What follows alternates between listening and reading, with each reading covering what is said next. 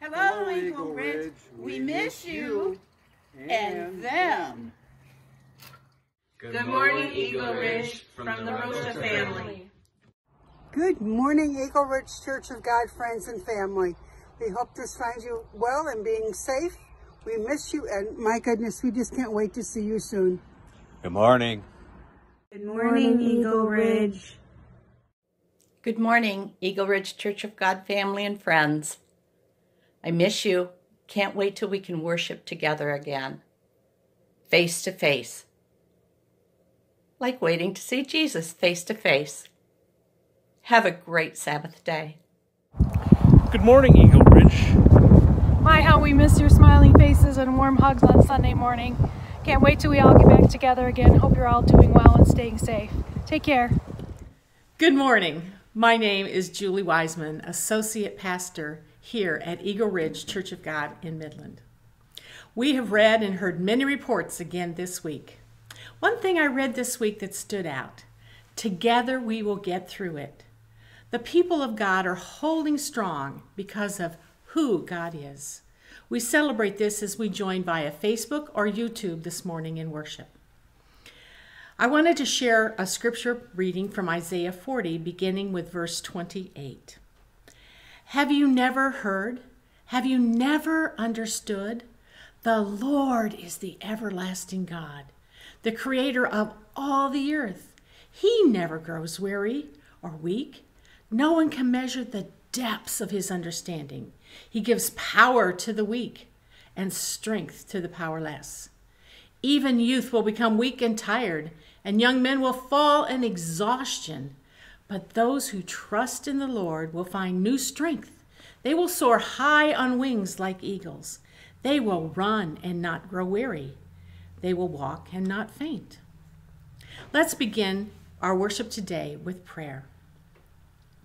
Dear Father, we pause today to thank you for being our everlasting God and creator of all the earth. We celebrate that you are the God of wonders beyond our galaxy, and you are the one and true God. You never grow weary. We pray for our loved ones who are hospitalized. Be with each and every one of them today. Surround them with your love. We ask that you forgive us for our weariness. Help us to always remember that you give us power in our weakness. We are asking today that you would help us trust in you with all our heart, as we learned in Proverbs, to not lean on our own understanding, but to acknowledge your ways. We pray for our families today, those who are immediate and those who are extended, those who are near and those who are far away. Help us to all be safe. We pray for our fellow pastors and churches here in Midland, as all of us accept the challenge set before us. We pray for our Faith Promise ministry partner today, Life Clinic. We pray for those who care for our elderly in various capacities, sometimes in the home and sometimes in a residential facility. We'd pray that you would be with those in those facilities and keep them safe as well. And we pray for our nation this week as we approach the National Day of Prayer on May 7th. Help us to lift up our nation in prayer and ask for your guidance. And then we pray for Pastor Bill as he brings the message in just a few minutes, that you would empower him with your strength and that he would bring words to us that will help us all as we move forward to be disciples for you. In Jesus' name, amen. Good morning. I hope you're having a good start to your Sunday morning. We're into the first of May, and I am wearing short sleeves, which is a miracle for me because if you know me, I'm always cold. But glad to see May here. I've been thinking about our focus on the coronavirus and how it seems to demand a lot of our attention, and obviously it's a serious thing, and people are getting sick and people are dying, but we're always keeping track of it, of how it's spreading and the numbers and everything. It seems like every night Robin pulls out her phone and goes through how many are in our county, and so we're watching something bad spread. for the next few moments, let's just think about watching something life-giving that spreads and kind of turn it around for the next few minutes. We've been in a series on Acts, and if you're joining in and you're not a part of our Eagle Ridge family, you're joining in from Beaverton or wherever you happen to be. We're in a series on Acts, but don't worry, it's not an inside joke. Each sermon kind of stands on its own, even though they're connected. But to give you the quick overview of what's been happening in this book of Acts, this is after Jesus has died on the cross, rose from the dead, and ascended into heaven. He's given the marching orders to his people to go make disciples of all nations. And in the book of Acts, or in the book of Acts, and in the book of Luke, they're both written by Luke. There also is a path, from Jerusalem to Judea to Samaria and to all the world. And so what we've seen is in Jerusalem, where it all started, where Jesus was resurrected, and Pentecost, if you know about that, the Holy Spirit came and many people started following Jesus. It gained traction. This movement, this Jesus movement, gained traction.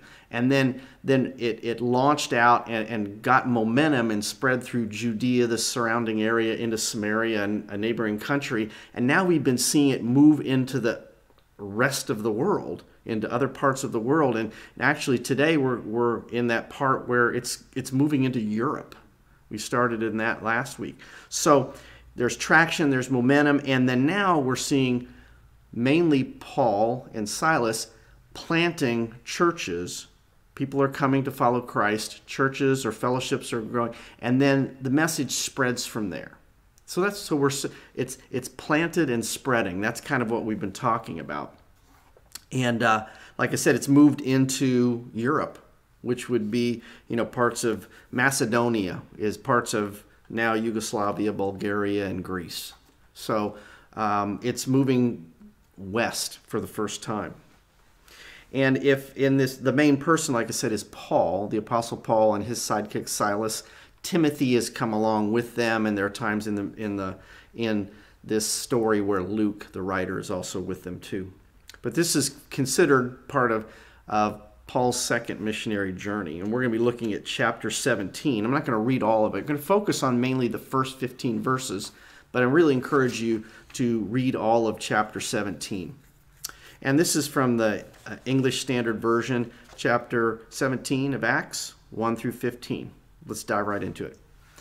Now, when they had passed through Amphipolis and Apollonia, they came to Thessalonica, where there was a synagogue of the Jews. This is typically the way Paul starts. He finds a synagogue. And Paul went in, as was his custom, and on 3 Sabbath days he reasoned with them from the Scriptures, explaining and proving that it is necessary for the Christ to suffer and to rise from the dead, saying, "This Jesus, whom I proclaim to you, is the Christ." And some of them were persuaded and joined Paul and Silas, as did a great many of the devout Greeks, and not a few of the leading women. But the Jews were jealous, taking some wicked men of the rabble. They formed a mob and set the city in an uproar, and attacked the house of Jason, seeking to bring them out to the crowd. And when they could not find them, they dragged Jason and some of the brothers before the city authorities, shouting, "These men who have turned the world upside down have come here also, and Jason has received them. And they are all acting against the decrees of Caesar, saying that there is another king, Jesus." And this is always the attack, where they're looking at the accusation that they're subverting Roman authority, and Rome is in charge of basically the whole world at this point. They've conquered all the territory that Paul is going to be going through. Let's continue. And the people and the city authorities were disturbed when they heard these things, and when they had taken money as a security from Jason and the rest, they let them go. The brothers immediately sent Paul and Silas away by night to Berea. When they arrived, they went into the Jewish synagogue. Again, this is always the way he starts. Now these Jews were more noble than those in Thessalonica. They received the word with all eagerness, examining the scriptures daily to see if these things were so. Many of them therefore believed, that with not a few Greek women of high standing as well as men. And when the Jews from Thessalonica learned that the word of God was proclaimed by Paul at Berea also, they came there too, agitating and stirring up the crowds. Then the brothers immediately sent Paul off on his way to the sea, but Silas and Timothy remained there. Those who conducted Paul brought him as far as Athens, and after receiving a command from Silas, for Silas and Timothy to come to him as soon as possible, they departed. So we've got a couple different places where Paul is going to be teaching. And you hear those phrases, a great many devout Greeks and not a few of the leading women in Thessalonica. And we know a church grew there because Paul writes to the church in Thessalonica, the letter or the book of Thessalonians.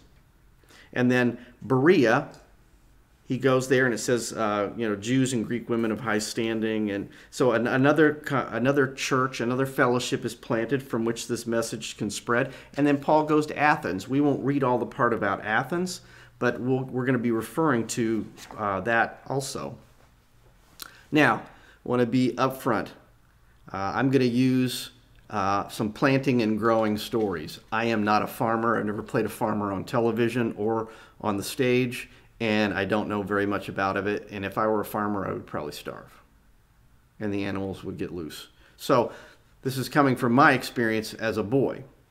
But we would plant a vegetable garden, and we also had berries. We had black raspberries and red raspberries. We planted these in the backyard, had a nice big backyard.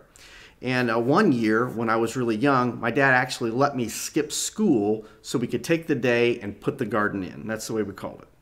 And so we started early in the morning preparing the soil. I was too young to use the tiller because, that's kind of like riding a Bronco. I mean, it's pitching all over, and some of it needed to be sod, busted out. Other, was maybe area that we had used to grow things before. So tilled it up, then we got the hoe, and, you bust up the clods and you smooth it out so it's ready to go. And, we would even use the hoe to make a line to plant the seeds depending on what we were planting.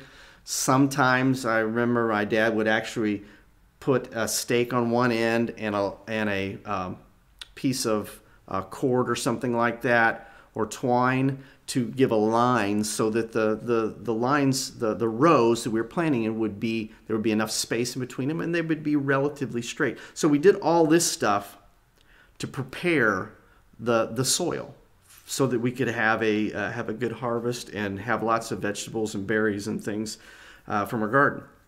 Now, the preparing the soil wasn't the fun part for a kid. I even had to think through. I can't remember all that we did. We probably put fertilizer in there. I don't know, because that wasn't the interesting part to me. I was happy to miss school, and it was fun being with my dad. But the really fun part is watching the things grow. You would run out to see if you saw anything green popping up. That was fun. And then even the picking stuff was even more fun than that, where we would go out and you would see actually things growing, and you would pick them and then, wash off the carrots and the radishes. We always had carrots and radishes and tomatoes and stuff like that. And then also the raspberries. Now the raspberries, we had wire going above them so that they could grow up and kind of twist around it, because they do spread. And the raspberries actually spread to the fence between our property and the farm field, and they moved down there and really spread. And so that was fun, picking all those things. The most fun was eating, particularly some of the vegetables I liked. but that's what your mom makes you eat. But the berries were amazing, and we always had a bowl of them, fresh, black and red. Mom would make some pies that were amazing, and we would always have a bowl of them. And so in the morning, you throw those on top of cereal, amazing. Bowl of vanilla ice cream or whatever flavor, put some of those fresh raspberries on the top, great. The picking was, pick one, put it in the basket, pick one, eat it. Pick one, go, and then you have to watch out for the thorns, because those are there. So the preparing the soil was really important, but it really wasn't the fun part.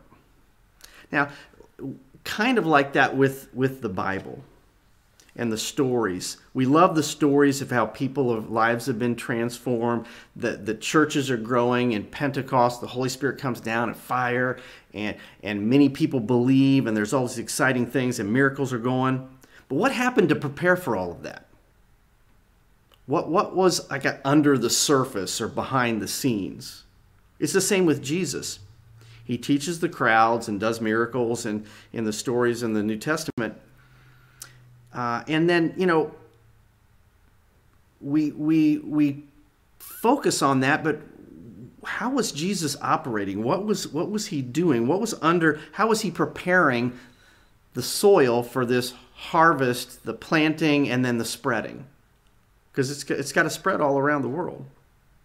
One of the questions is, was Jesus all inspiration and power, or was he also strategic and purposeful in preparing the soil? How was he operating? Who was he talking to in the different settings? Was what Jesus taught or how Jesus operated more important? Think about that for a second. Are his methods and him being purposeful kind of secondary to the words and the miracles and the things he did? I'm going to contend that what he did to prepare the soil is every bit as inspired as the words and the miracles that he did. The process of preparing the soil for a good harvest is not that exciting. But if you don't prep, if you don't purposeful, if we didn't do all those things before our garden, we weren't going to have a good harvest, and we weren't going to have the things that we wanted to eat afterwards. I did a similar thing a while back with the book of John. I was challenged to read through it and really try to focus on how Jesus was operating and how he was setting up this movement that was going to go across the world, and not get fixated on the miracles in his words, believing that Jesus was purposeful, that there was an anointing on his strategy as well as the words and the miracles. So trying not to focus on the shiny objects, but to see under the surface what Jesus was doing to set this movement up. He was setting up a disciple-making movement where disciples make disciples, fellowships are planted, it spreads all over the world. So I believe his strategy is the same. It was inspired like his words.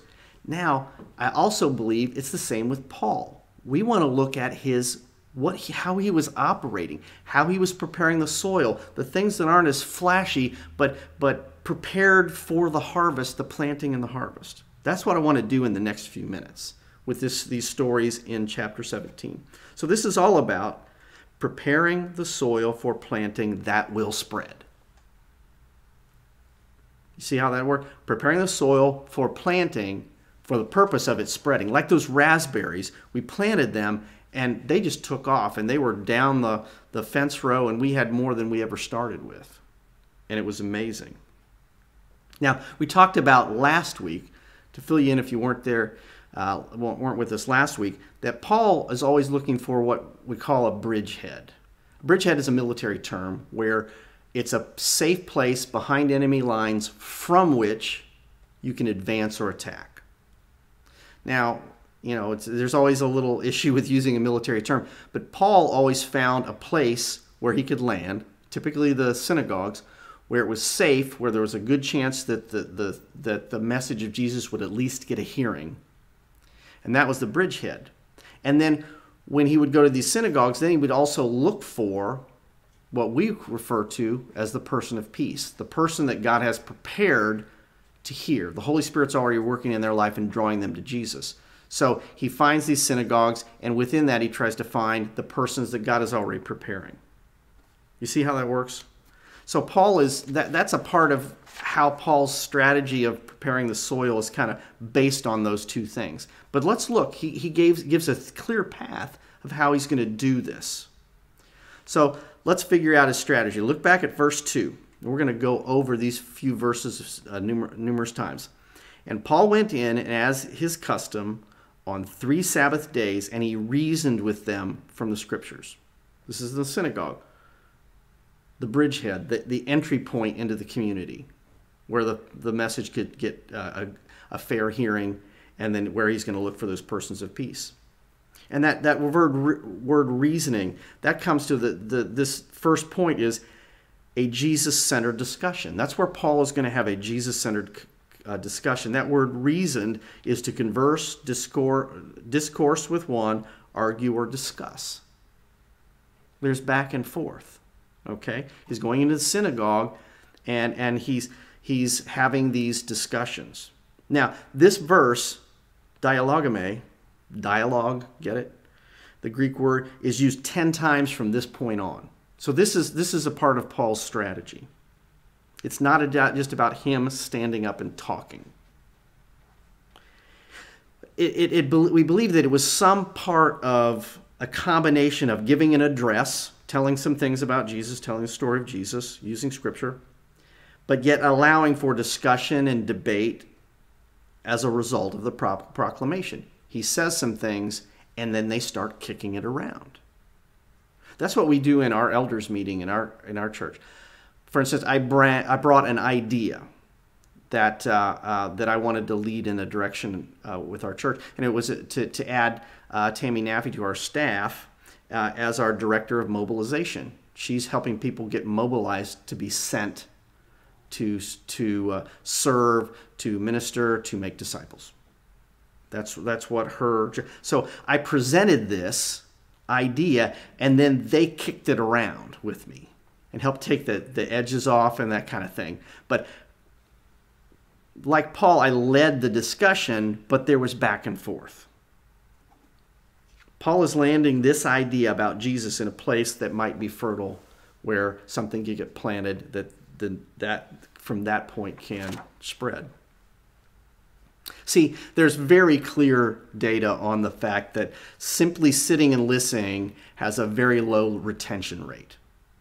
We don't capture them and they become really a part of our life. There's much better retention rate if we are interacting with the idea, with this new idea. We're reflecting upon it. We're talking about it. See, that is the inherent problem with this setting, whether it's in person or through the internet like we're doing now. The inherent problem with only listening to a sermon once a week is that there's low retention. It's just theory. But Paul gave an opportunity in this dialogue discussion where he presented some things, but then they were kicking it around.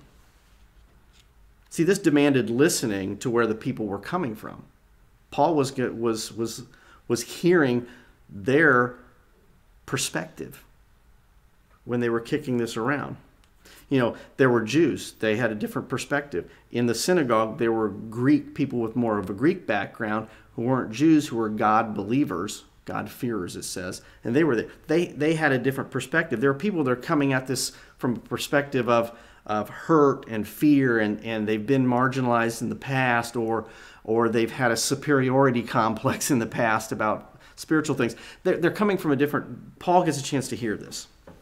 Now, later on in the chapter, when he's in Athens, this is a verse from that. I think it says 17:7. It should actually be 17, verse 17. That was my mistake.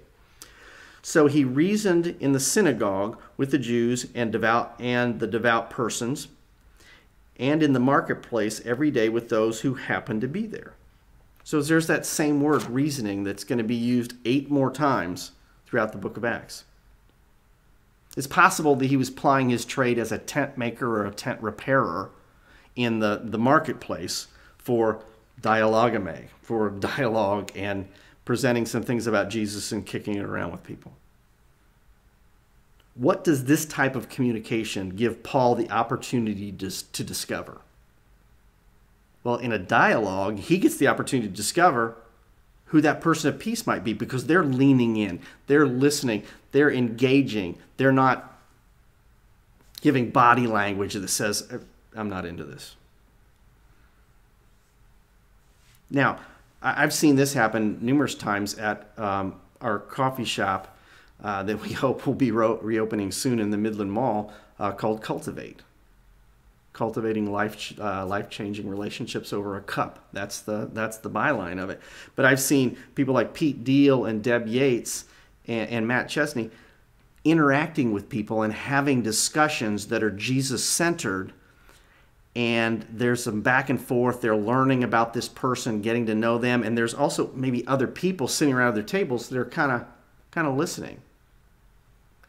That's what a Jesus-centered dialogue can look like today, where we're not mending a tent in a marketplace or going to a synagogue, because that's not going to work for us. So you have to look below the surface and not just at the message, but how Paul operated in order to plant in a way that it will spread. Let's keep going. We'll read that again. And Paul went in, as was his custom, on 3 Sabbath days. He reasoned with them from the scriptures, explaining. This is the next part of his strategy. Preparing the soil for planting that spreads is about helping them understand the message. That's that word, explaining. That Greek word literally means to open up. In Luke 24:32, when Jesus has been resurrected, he's walking down the road with some of his guys, and they say, after the fact, were not your hearts burning when he opened the scriptures? That's the explaining, the helping somebody understand. They didn't even know it was Jesus at that point, but they said he opened up the scriptures. You are literally explaining what Jesus did and what it means. You're in our context, in a post-Christian world, we literally are opening something that is closed. In America, this is, we're the first generation that will have no contact or concept of church. And so the Bible is a closed book. It has to be opened, and that means explaining it. See, way back in the Middle Ages or whatever, when the Bible was had been translated from its original language of Hebrew and Greek into Latin, well, all that meant was only really educated people could read it, and they had to tell everybody else what was in it. But the book became open when it was written in languages like German and English and French and whatever. Then the book was open to regular people. That's what explaining, making something that was closed is now open, and I can understand it. Now, later in the story in Athens, and you can, like I said, I can challenge you to read that. There was a place called the Areopagus, and that's where the Greeks in Athens, to me, it sounds like they were a little full of themselves. They liked to get around and just debate stuff, the newest idea, and the Areopagus is where a bunch of those people, philosophers and stuff like that would come. And so they'd been hearing from Paul, and they invited him to come to the Areopagus and share about this new thing, this new Jesus thing, because they were all about the next new idea. Sounds familiar, doesn't it? So he starts to explain and open up what was closed, and he tells them about the resurrection of Jesus. Now, some of these people were just way too smart for that. So they were like, resurrection, nah. Okay, this was really interesting, but I'm done now. The book became closed. But there were some people that followed Paul out of that meeting who wanted to know more, and they became followers of Christ. For them, Paul continues to open up and explain the story. But many of them, it closed immediately.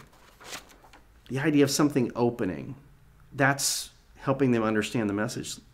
Let's keep adding layers to this. He said he went into as it was his custom, 3 Sabbaths, reasoned, explained, and it says, and proving that it was necessary for the Christ to suffer and rise from the dead. See, if there's a Jesus-centered discussion and they're kicking stuff around and he's explaining what happened and what it means and the way of salvation, doesn't it stand to reason that some folks are going to have some questions? That something new has just been opened up to them? They're going to have some questions and maybe even a little pushback. Well, how can that be? So to prepare soil for planting that will spread, Paul was answering questions and responding to objections. That's the logical next step. And that's what this word prove means. It means to give evidence for. Okay, he says these things about Jesus. Well, here's from the scriptures, and probably from reason. Here's why this makes sense. Here's how I'm answering your questions. Now, for the Jews, one of the main objections would be the Messiah can't die a humiliating death. That doesn't register with them. He's supposed to be a triumphant king. Jesus was a different kind of king. So that needed to be explained a little deeper, and he needed to respond to those questions. The Greeks, obviously, they have a problem with the resurrection. Dead people don't raise from the dead, okay? Maybe there's a soul or something like that. The Greeks like to separate the physical from the spiritual. Soul floats off, body's dead. So they would have had questions about this. So Paul is going to be responding to those questions and objections. And he's going to be answering them. We say, I'm not Paul. Here's one thing I've heard over 30 years of ministry, over and over again. I don't know enough to do this. The problem is when we say I don't know enough, and then we say it 2 years later, and we didn't do anything in the between to learn and allow God to renew our minds and help us, then we're kind of stuck. And there's no remedy for the situation. I remember a number of years ago, there was a young man who wanted to get together with me and talk about relationship with Christ, and even was a part of a group for a short time. Just what we kept bumping up against is he would not read the Bible. And so finally, both of those situations fizzled out. And it was always, I don't know enough. I wasn't raised in this. These people started from nothing. Most of them weren't like Paul, who was brilliant, who was well-trained and educated. And yet, there's more people not like Paul than are like Paul that caused this thing to be spread all over the world, to where it eventually got to Europe and got to us. Let's add another layer. There's the Jesus-centered discussion. There's answering the questions. There's all of this stuff. Then I'm not going to read the whole thing again to you, but we get to explaining and proving that it was necessary for the Christ to suffer and rise from the dead, and saying, this Jesus whom I proclaim to you is the Christ. Christ means Messiah, King, Son of God. He's the one. So, in preparing something to be planted that can spread, it's about proclaiming the gospel or the good news. This is the line in the sand. We've kicked it around. I've answered some of your questions, but this is the bottom line. This is how it is. This is who Jesus is, and this is what he did. These are parts of the thing that you can't take out, or it just doesn't exist anymore. These are the sets of facts that are true about Jesus. The evidence concerning Jesus has to come to a point where we lay down the facts. And that's what Paul's doing. That's proclaiming. Paul states the facts in his letter to the Corinthian church. I passed on to you what was most important and what had also been passed on to me. Christ died for our sins, just as the scripture said. He was buried, and he was raised from the dead on the third day, just as the scripture said. Now, the way we discuss this, and the way I think is helpful, is The gospel, those non-negotiables, are 4 things. Several of them are in this scripture, and if you read Mark 8 and some other passages, you get the whole idea. But there are 4 non-negotiables that are declarative statements of the gospel, the good news that saves. And that is the kingdom. There are 4 words: kingdom, Christ, death, and resurrection. Jesus came to announce the kingdom of God. The kingdom of God is the restoration of God's rule or authority over all things. It begins with him. Then he is the Christ. He is the King. He is God in a human body. But he also really died, and was raised from the dead according to the scriptures on the 3rd day. Paul is saying that those things are central. That's what it's all about. So he's going to proclaim some things. We've been discussing, we've been answering. Now I'm going to proclaim some things. This is the bottom line. See, are you seeing that we have to look below the surface? If something is going to be planted in a way that it will spread. See, but there's more. We're going to go back to that scripture again, with reasoning, explaining, proving, proclaiming that Jesus is the Christ. See, Christ wasn't Jesus' last name. That was a designation. It means, like I said, King, Messiah, Son of God, God in human flesh. That's what the Christ means.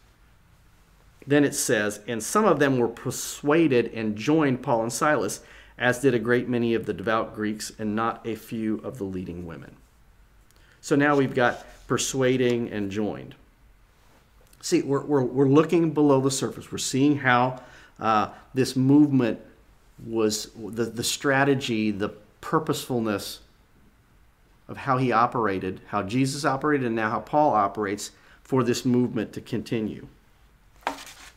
Is his strategy as inspired as his teaching? Isn't it interesting that when we're going through this list of things that his strategy, very little is said about what he said when he was reasoning, explaining, proving. The proclamation is pretty clear. But Luke doesn't go into all the detail. He gives us the path. But here's where it comes into that from the scriptures quote. If you remember, if you heard that, from the scriptures. This is the glue that holds the whole process together, is the scriptures. This isn't Paul's just opinion. He's bringing the Old Testament prophets and law that prepared the way for Jesus and pointed toward Jesus and told who he was going to be and what he was going to do. That brings us to the Bereans. That part that we read at the beginning that happened in Berea when he got chased out of Thessalonica. Listen to this again, 11 and 12.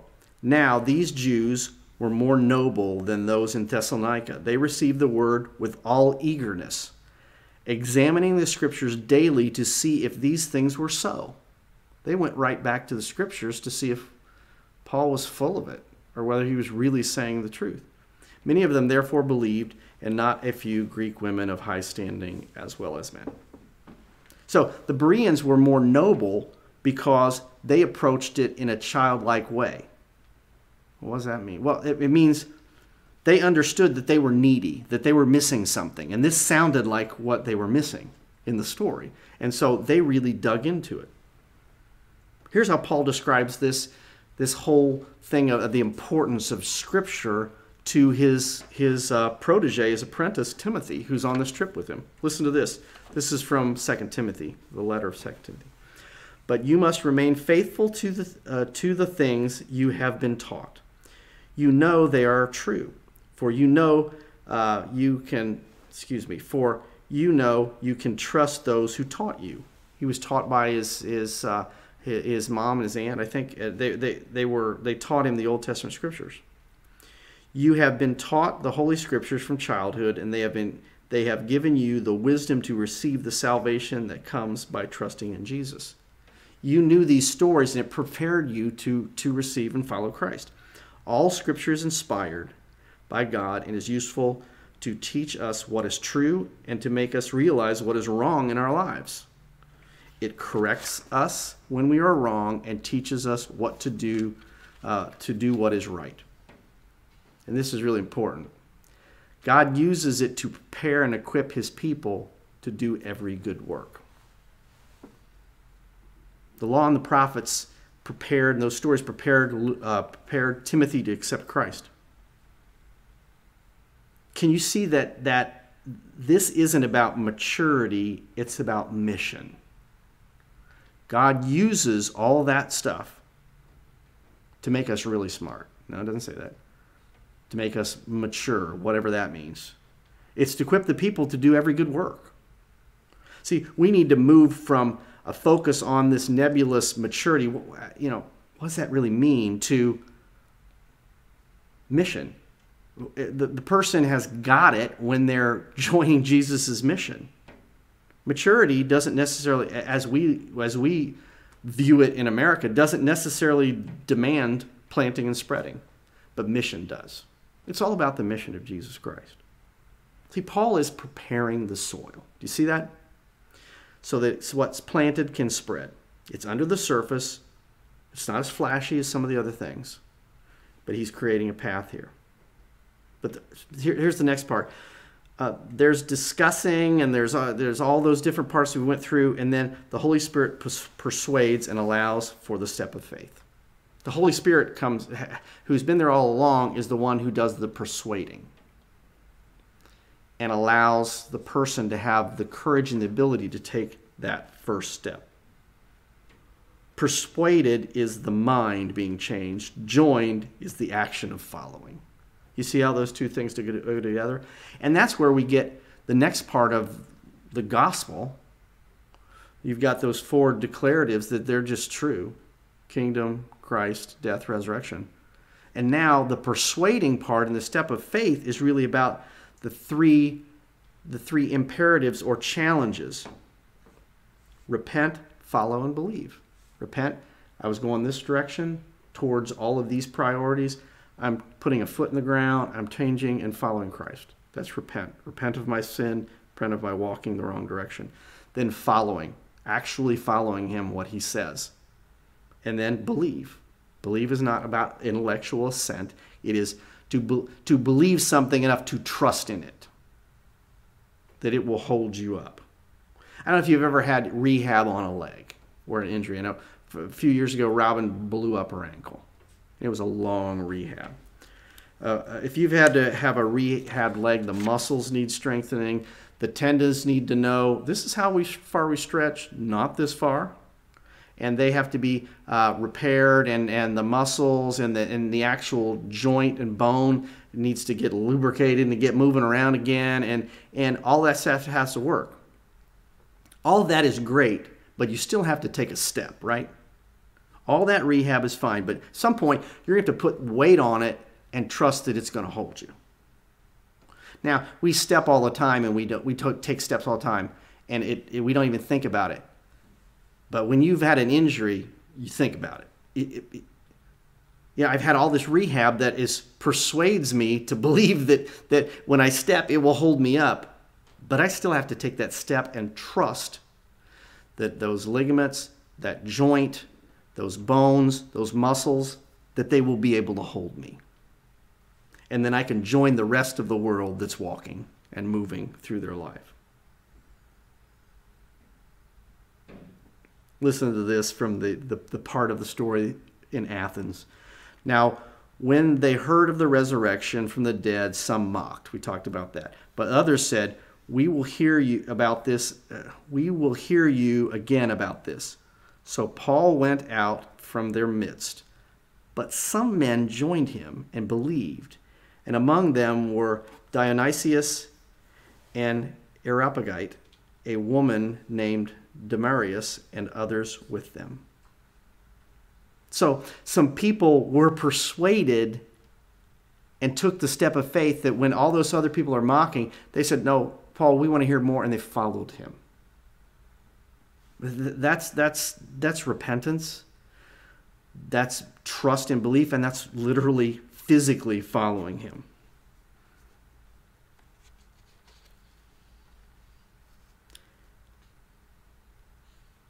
Look at the path. Here it is. There's reasoning, there's explaining, there's proving, there's proclamation, there's persuading and joining. So how do we begin to join that process? If you're a Christ follower, if you have stepped out on that foot and trusted it, you've stepped out and trusted Christ and followed him, then how do you join that? Obviously, if you aren't a Christ follower, I hope that you will do like the Bereans and lean in and find out more. Maybe listen to the next few sermons going through the book of Acts, read the book of Mark, whatever. But we want to be action-oriented. That's to teach them to obey. That's what we're trying to do in a sermon, even though it's not the ideal situation because there's no back and forth. That's why we do our small groups, which we call bridge groups, where the theory can then become something that I reflect upon with real people. And dialogame, discussion can happen. But here's some possible steps of obedience. Research the answer to one of their questions. People who maybe are moving toward Christ, might be that person of peace that have questions that they're hearing about Jesus. Instead of worrying about that I don't know enough, think about some of the questions they have and go find the answers. There's plenty of tools to go find the answers. It's just about making the effort. And God will reward our diving into the scriptures. Here's a couple of them I have down on your notes, and it'll be on the screen. BibleGateway.com. Just go. It's got all kinds of ways to search words, books of the Bible, ideas. You want to know about faith, put in faith, and you'll get a bunch of scriptures, and you can dig in. Somebody's got a question about the resurrection. How can that be? You can do a search on that. You go find it. See, many cases, if you're part of Eagle Ridge, I've said this before, so many times this role is overvalued in the idea of planting and spreading the gospel. And your role as a person working, going to school, wherever you are, is consistently undervalued. Just go find the answers. They're there. Dig into it. Another one is blueletterbible.com. And it'll even tell you how to pronounce some of these words that I'm butchering today. A little button at the top. But you can dig in and find out. That's Blue Letter Bible is where I was going through and found out that 10 different times Paul used that word reasoned. I'm not that smart. I had to go find that. So I want to challenge you to do some research. Here's some other resources that might be helpful. This is something we're using in the study of the book of Acts. This is a little journal, and it is from Crossways, scriptural journal of the book of Acts. It's got a page with the scriptures, and then it's got a journal page all through. Here's another one that'll help you with some of the answers. We've got two. This is the life book of the book of Mark, and there's also, the Gideons put this out. There's also one, I think is the book of John. But it's got a dialogue in the margins of people asking questions who aren't believers. And so you can get an idea of what questions people are asking. This is another one that we have a bunch of here at Eagle Ridge, New Believer's Bible. It's got questions in the back, or actually in the front, that help you lead through some of the basic beliefs and questions that people have. It's a great resource. It's just the New Testament. I'm really old, so pretty hard to see. But you with young eyes or some readers. And then if you have a Bible, this is a great Bible if you want a paper Bible, the 3-story Bible.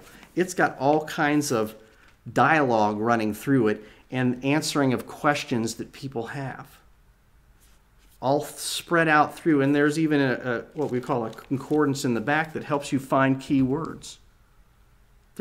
So be a Berean, go find out. Because that's how something that can plant can be, and that's something that we can do. Don't be that person that 2 or 3 years down the road is still saying the same things about, I just don't know enough. Do something. Small steps, small changes, turns in life can have a huge impact. And this is one of them. Just start. Don't worry about the end of the story. Just start. Here's another thing you can do, is you can memorize our gospel definition. And this is where we kind of took those 7 things, those 7 key aspects, the 4 declaratives and the 3 imperatives, the facts, and then here's how we respond to the facts. And we wrote them together kind of in a story. And that's something that you can read and memorize. So I challenge somebody to memorize it. You know, this is how it goes. The kingdom of God has been ushered in through Jesus of Nazareth. Jesus Christ, the King, God in a human body. This Jesus suffered and died on the cross, and on the 3rd day was resurrected according to the Scriptures. Through Jesus' sacrificial death and God's grace, the separation between people and their Creator was bridged. Therefore, anyone who repents of their sin and believes the good news or gospel and demonstrates this belief by following Jesus, God rescues. It is only through the Holy Spirit that we are able to live this new life as Jesus' disciples. When King Jesus returns, as he promised on the day of judgment, anyone who is following him will enter into God's eternal kingdom. If you were to memorize that as a path, you would always have something to dialogue about with people. Here's the last thing. Maybe you want to just write your story. What I mean by that is how you came to take that step and trust your life to Christ, if you're a Christ follower. And then some, at the top of the paper, before and then after. And look at the things that God has taught you, the experiences you had where you've grown and learned and become the person that you are and who you're becoming.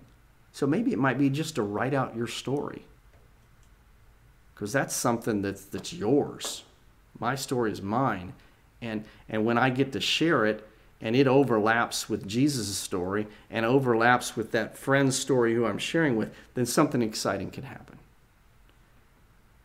I hope that you'll really take that step and trust that leg that you're not sure is strong enough, and take one of these steps toward joining Paul in his pattern that is absolutely as authoritative as the things he taught about Jesus, the way he operated.